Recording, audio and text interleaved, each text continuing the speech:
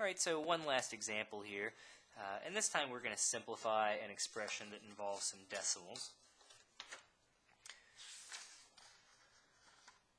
So we've got 12 minus this quantity 0.3 plus the quantity 2.8. I'm going to rewrite this just to emphasize the number that's being squared is not negative 0.1 squared. The number that's being squared, I don't know if this will be too many parentheses, so there's my minus sign. The only number that's being squared is the 0.1, okay? So we'll have to be careful about our little, some sign issues there. But then let's close off the parentheses, close off the parentheses. So what we're going to do here now, the first thing I'm going to do are my exponents.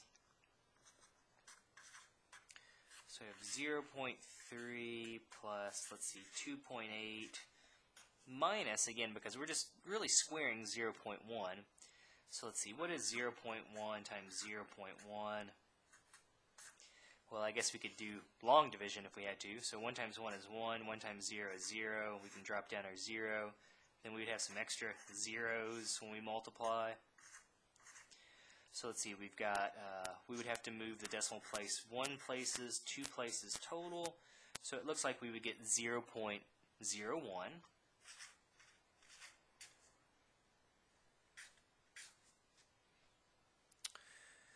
Let's see. Okay, so I think I've got all my parentheses in there.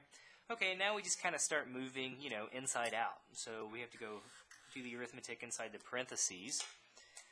So we've got 12 minus 0.3 plus, well, let's see, I guess 2.8 minus 0.01. I always think about money for some reason. To me, it makes it sort of more tangible, and I can somehow do it in my head. This is like having $2.80. If somebody takes away 1 cent, well, I guess you've got $2.79 left over.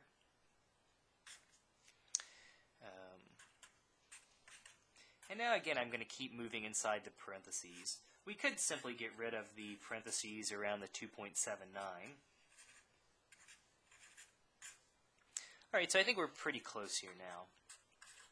We've got 12 minus, I'm going to do the arithmetic.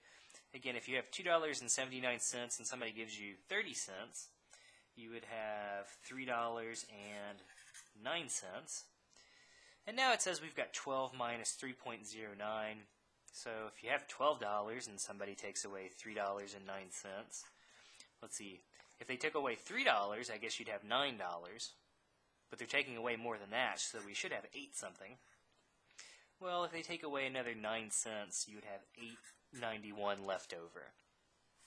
So our final solution here, after we simplify everything, we'll get 8.91.